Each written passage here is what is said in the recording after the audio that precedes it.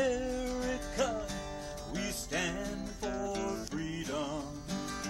Though freedom is never really free, we yearn and strive for government, protecting our liberty.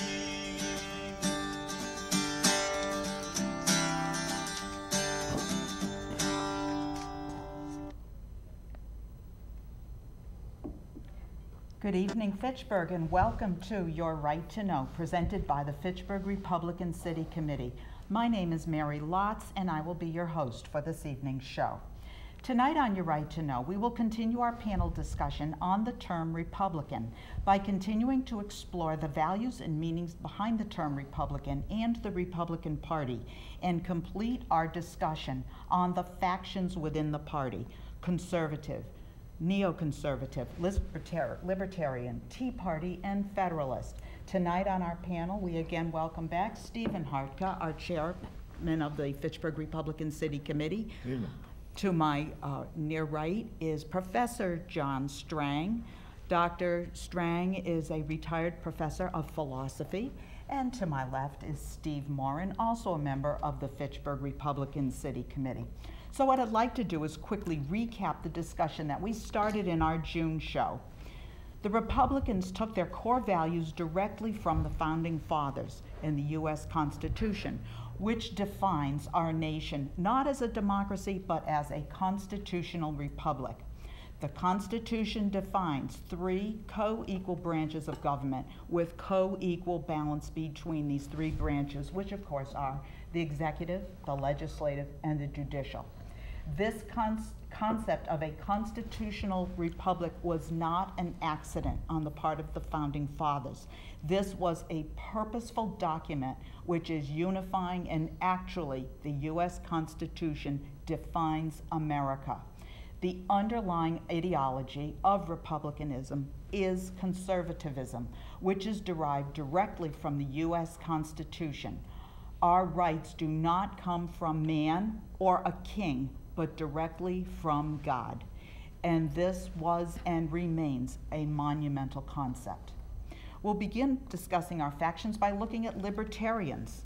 Libertarians have a belief in the individual liberty, holds firmly to these values that support and enhance individual liberty above all other values. This may include personal responsibility, self-determination, equality under the law, and the rights of life, liberty, and pursuit of happiness that are outlined in the Declaration of Independence. Then we go to conservatism. Conservatism was really broken into two parts.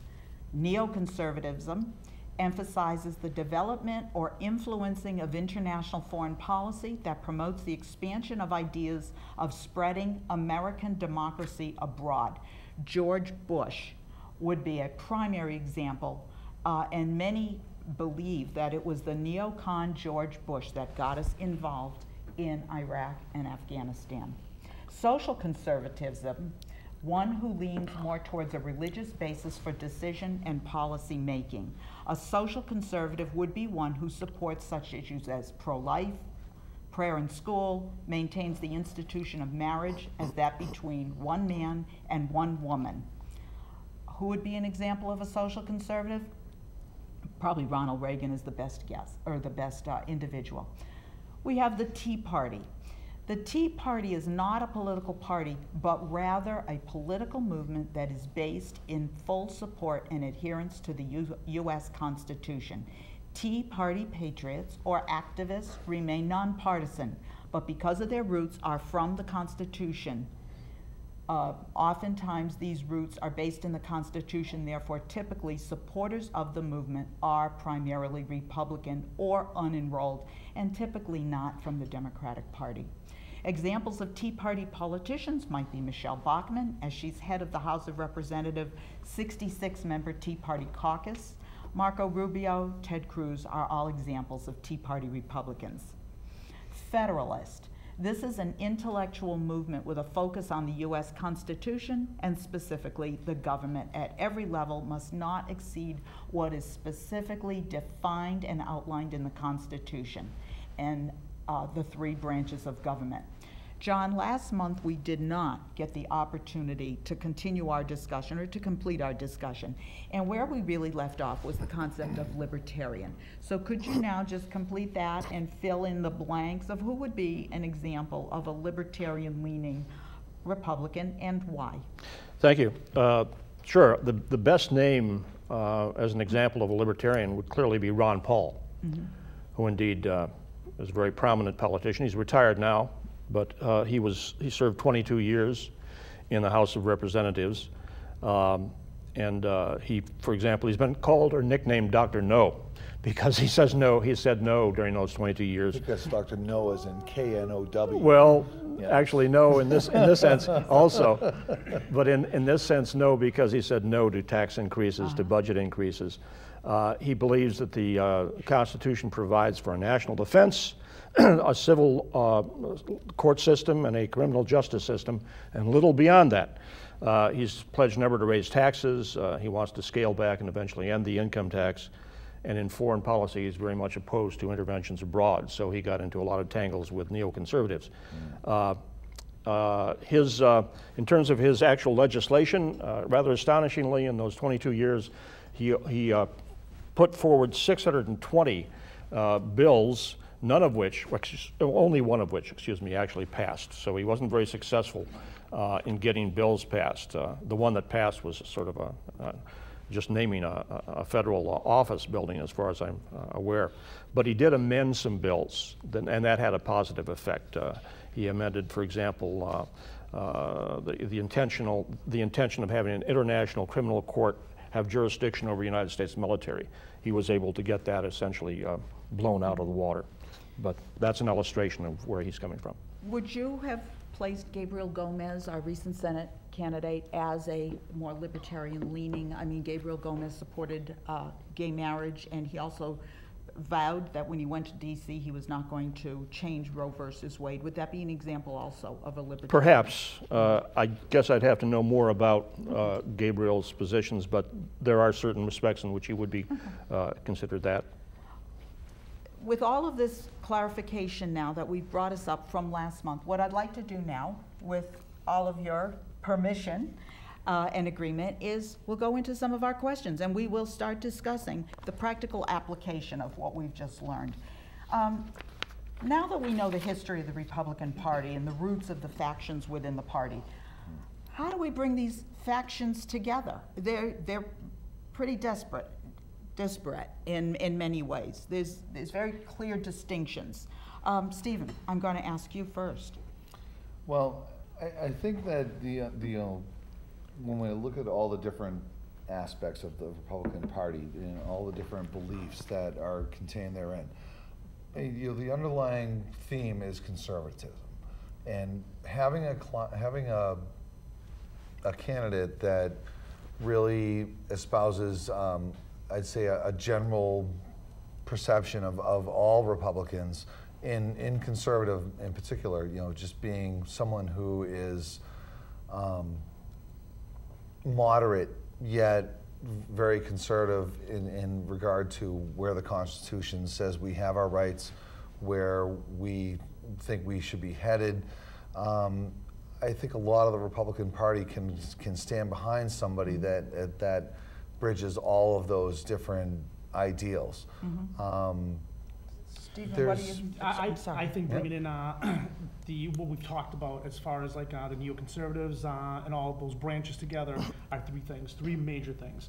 It's constitutional law, it's taxes, and small government. You can align all those three groups and those concentrated within that. And if we can bring out the message of getting that out there, then all those groups can combine together and pick a candidate that will actually win and go up against these Democrats. What do you think, John? I go with Steve Morin. I have to guess. I say which Steve here. I don't disagree with you, Steve, but I think I tend to agree with what Steve just said there. Certainly, we're all linked by our adherence to the Constitution and the elements you described there: limited government, low taxation, and these are factors that all conservatives, all Republicans pretty much can agree on. If you can't, I guess you would have to ask yourself seriously, am I a Republican? Because these are basic core issues for Republicans. Yeah. Let me throw this out to you, because we just came off of an election, a senatorial election that unfortunately, from our perspective, we didn't win. But one of the things that I find very disconcerting is that we had very prominent people out there on the talk radio circuit, which many conservatives and Republicans do listen to talk radio. We had Michael Graham from the large Worcester station. We have a man by the name of Jeff Cooner from the Boston station. And these radio hosts were advocating that Republicans or those leaning conservative stay home and not vote for Gabriel Gomez, because he did not exemplify the true strict adherence to a social conservative values or principles. Now, what do you think about this?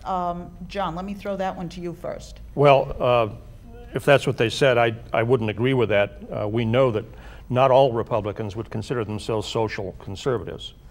So I think that's it's self-defeating to adopt an attitude like that. Gabriel Gomez was not my favorite candidate. I'm more conservative than he is. Nonetheless, I would say he would have been a much better senator than the individual who got elected. Stephen, what do you think? I have mixed feelings, to be honest with you. I voted for Gabriel Gomez. It was much better than Markey, obviously, that hasn't done anything for 37 years. My personal candidate would have been Mike Sullivan, because he demonstrated hard core values to the conservatives, and that was my guy. I can understand what these radio station hosts, talk about, well, we need to present a strong conservative person to go up against these Democrats, because these Democrats vote straight party line. That's it, nothing else. So we need to present our guy out there that will support the values, have a backbone, and go out and get it done. Yeah, Gabriel was very edgy in his campaign. I mean, he definitely poked fun at himself, and he kind of, I think maybe he even made light of a little bit of the situation where, Ed Markey's been in Senate for 37 years. What has he done? I mean, has he shown up to vote? Has he really made any impact whatsoever? And I think his record, Markey's record, shows that he really hasn't. But that said, I think Gabriel, he's a first-time politician. He's not very polished, but he also came right out and said that, that if you want change, if you want to bring us back to where somebody's actually voting their conscience and supporting our party in a solid way, he was the man. And I thought he did a good job with that. And I actually admired the fact that he stepped out of the norm and didn't run what we call a standard campaign, if you will. But that said, it may have hurt him. It actually may have hurt him, because there are conservatives out there that will say, yeah, he kind of overstepped a little bit. Didn't fit a mold. Yeah. And I think Republicans are just tired of hearing, or conservatives, whatever you want to call it, are just tired of hearing, I will reach over party lines. Right. Because every single time that we reach over party lines, we get swept swept out the door. Sure. And we have to stand up for what we believe in and go, do what we need to do. I mean, you don't see any Democrats reaching over party lines and saying, oh, well, the Republicans have a great idea. Yeah. You never hear that. It's always like, oh, well, Republicans are going to bend, they'll have some, some play, and I think they're just tired of hearing that. Don't you think really what they're doing is the Democrats are using the numbers advantage to their advantage? Yes. And that's going to actually bring me to my next question, because we have this huge number of unenrolled voters. Let me just throw out these statistics for our audience. I know you all know them. In Fitchburg, 10% Republican, 33% Democrat, 56% unenrolled. Right. Massachusetts, of course, is a very blue state, but it's very similar. The numbers stay the same statewide. Out of 4.1 million voters, 11% Republican, 36% Democrat, 53% unenrolled. How do we as a party try to attract those unenrolled voters? Do we do it by saying we are conservatives, these are our standing points, and you like us or you don't like us, or what do you do? Perfect I'm example. throwing it out. Markey came out during the campaign and said he's going to raise taxes pretty much. Now, if Gomez came out and said, I am not raising taxes, blah, blah, blah, blah, blah, and stuck to those points, I think that he could have made a big difference, much bigger than what the numbers were showing. You know, instead of like 10% or 10 points gap there, it would have been more like 5. You know, people are tired of getting taxed, and I think that's a major, I think that's a major issue there. John, Stephen? I would just make a general comment here, and that is, we know we live in a state with an overwhelming liberal reputation, and justifiably so. But remember Ronald Reagan saying that we should seek to elect the most conservative politician we can get elected. So that qualifies things in a state like Massachusetts. And I think you can attract the unenrolled. We know it happened with Scott Brown, of course. He won. And with respect to our particular area here, North Worcester County, we also know that Gomez won this area. Right. In fact, the statewide proportion, 55 to 45%, was reversed in Gabriel Gomez's Fitchburg alone favor. It was higher in other, that's in right. other cities That's like right. Leominster. You know, and that also leads to, you know, voter turnout. You know, where, you know, the Democrats historically have controlled the urban population, especially in this state. You know, and if you looked at the last election, you know, all the cities were all blue, every one of them, and all of the surrounding areas are all red. Well, you know, if the cities are all blue, I mean, that's where the population is concentrated. So, you know, to your point, Mary, you know, getting people to come out and actually vote is a big deal. And whether that be, you know, independent or Republican, I think if more independents came out, I think the Republican vote would go up, quite frankly. I think a lot of independents are more conservative leaning than they are Democratic, but without getting a real solid turnout, I mean, what do we have in Fitchburg, 20%? 10%? I think it was about 22. I could be wrong. 20%. I think it was about 20. So, yeah. You know, I mean, look at the numbers. So it was low. It was very, yeah. you know, I so mean, if you have the low. same degree of turnout in the urban areas where you have a Democratic bias, you know, you're dead in the water already, and that's a key. But key if thing. you also have people like the radio talk show host counseling people or advising them to stay home, and people follow that advice because they think they're listening to someone of reason and somebody of knowledge telling them to stay home, doesn't this somewhat defeat our, I think John, you said it's self-defeating. Yeah, I didn't hear any of that, but that's pretty bad. If it really had that much of an effect, I don't know that we have the statistics yet on that. I don't know. I spoke to many conservatives, and they didn't like, you know, when Gomez first came on the scene. They certainly didn't like the fact that he had supported Obama. But when, you know, when it came to voting, they voted for Gomez. So I'm not sure how much practical effect that had. Right. There was radio figures. So how do we get people out to vote? I mean, what do we have to do? Light a fire under them? What do we do to get people to come out to vote? I think it's all about education.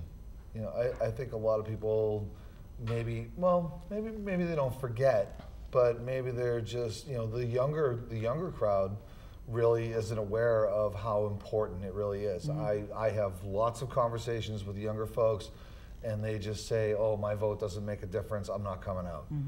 And, you know, people really need to understand that their vote does make a difference. Every vote counts, and it's a big deal. I mean, so many countries can't vote. You know, I mean, obviously that's changing as we go along in history, but I think it's one of those things that needs to be taught from an early age. That, you know, it's a right and a privilege that not a lot of people enjoy, and whether you think you're going to make a difference or not, it's something that you should participate in because it's part of our government, it's part of our Constitution. Thank you. Guess what? Right now, we have our final thoughts from the right side. Believe it or not, we're up to that point already. So we each have 1 minute to talk about absolutely anything we'd like to talk about. Stephen, I'm going to start with you tonight. With me. Okay, well, my first thing, my final point, or whatever it is the amnesty bill. All right, now we have to go out there and just hammer these guys, make the phone calls and all that stuff, get on them, because what they're gonna pass is just gonna totally destroy this country. They're all going to be able to vote, and I've got the facts sheet here with me.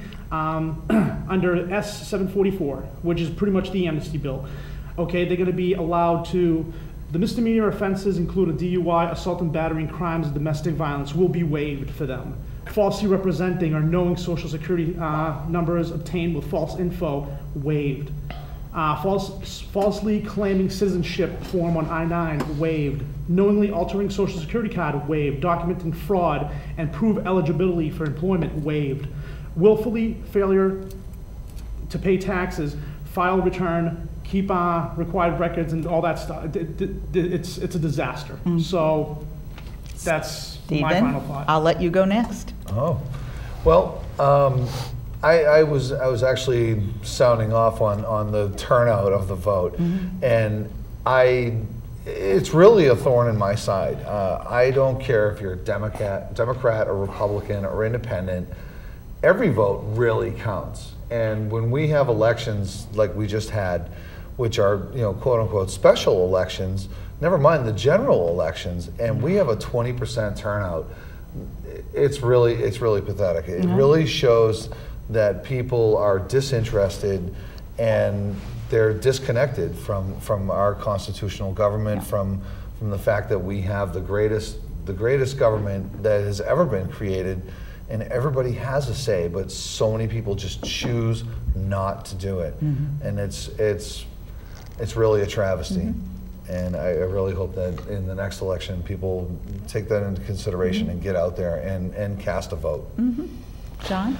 I'm going to speak to something that just came out or was reaffirmed in the news today, and that is the IRS auditor, Treasury Department auditor of the IRS scandal, took up the question whether or not a Democratic representative in the hearings in the House suggested that conservatives or Tea Party people were not the only ones targeted in these probing questions by the IRS officials, that progressives were also targeted, he claimed.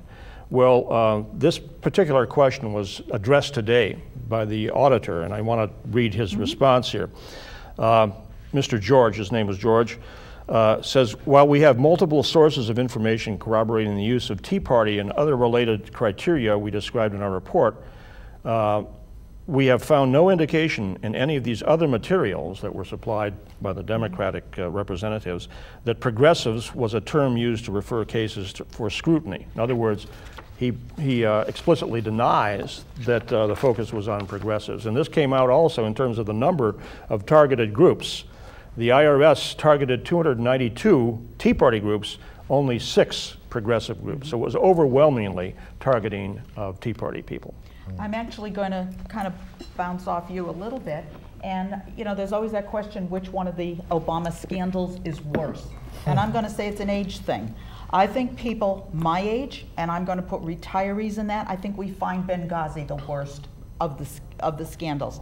The reason is because we remember the days when we left no man on foreign soil. Indeed. Between the negligence and the incompetence of President Barack Obama and Secretary of State Hillary Clinton, 4 Americans died, somewhere in the vicinity of 60 were severely wounded, and they were left on foreign soil. So I say Benghazi for my age. Working people who pay income tax and struggle to meet their bills every month understand very clearly how hard it is to make money and understand the terrifying nature of an IRS audit. For you people, I'm going to say the IRS hits home for you more.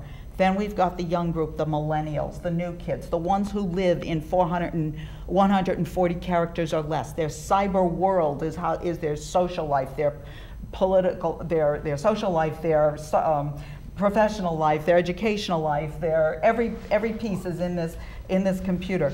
And they always expected a sense of privacy, and now they know they don't have it. So that's my final thought.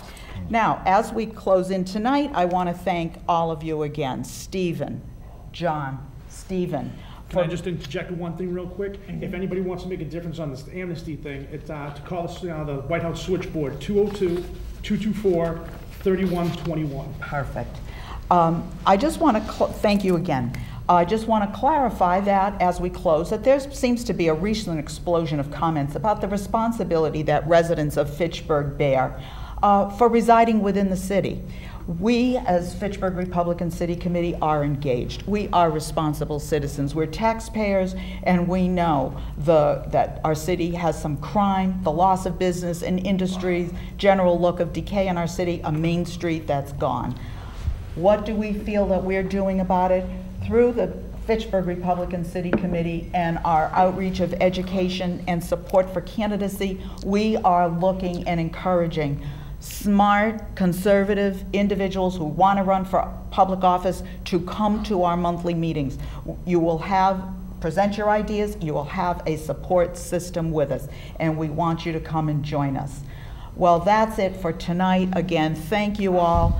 What I'd like to do is just remind you that you can find us on YouTube and search specifically for Fitchburg FRCC. No spaces. We are also on the radio station WPKZ once a month from the 7 to 8 time frame.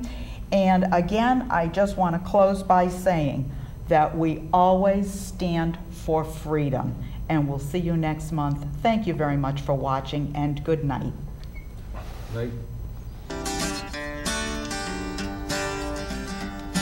America, we stand for freedom. So let us all unite to yearn and strive for a republic that reflects our values, that preserves our rights, and goes forth in power and might, that reflects our values and preserves our rights, and goes forth in power and